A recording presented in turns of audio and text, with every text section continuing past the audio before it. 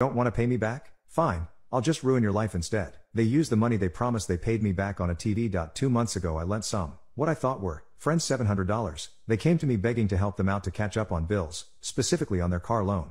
They told me they were 2 months behind on it and didn't want it repossessed. So me being the gullible soft touch I am, I lent them the money. Now they promised to pay me back $233 per month for 3 months until I was fully paid back. Note I didn't even charge them any interest. Well, it came to the first month and guess what? Yep, no payment to me. They came up with this really half-baked excuse that they were behind on other bills too now. So the next day I take a drive to their apartment to discuss this with them. What do I see when I walk in? In their living room, a goddamn brand new 52 inches LED smart TV mounted on the wall. At first I didn't say anything about the TV. I asked them why they reneged on our agreement to pay me back and I got the same excuse: we are really backed up on our other bills and have been paying those off too. This is when I pointed to the brand new TV and said, well, what the hell is that new TV? And last month when I was here, that was not there. The answer I got floored me. They told me IT was none of my effing business what we spend our money on and they would start paying me back next month. I was fuming so much I just walked out and went home.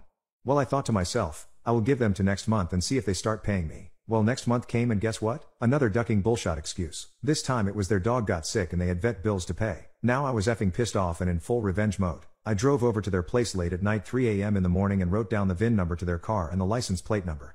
The next day I started calling car repo companies to see if the car was up for repossession. Well, guess what it was? Those effing lying booty holes never made a damn payment on their car on over 5 months, I found out. The woman I spoke to was nice enough to tell me who the lien holder was. I then told her I knew where the car was and I was willing to let them know for a finder's fee. They agreed to a $250 finder's fee. I met with the repo agent 3 days later and showed him where the car was and he handed me $250 and then went and hooked their car up to haul it away.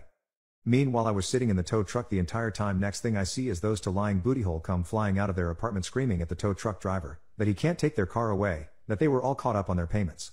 That is when I stepped out of the tow truck and they saw me and I said to them, bull effing shot, you're caught up. I spoke to your lien holder and you're over 5 months behind and this is what you get for lying to me and ripping me off, D-bags.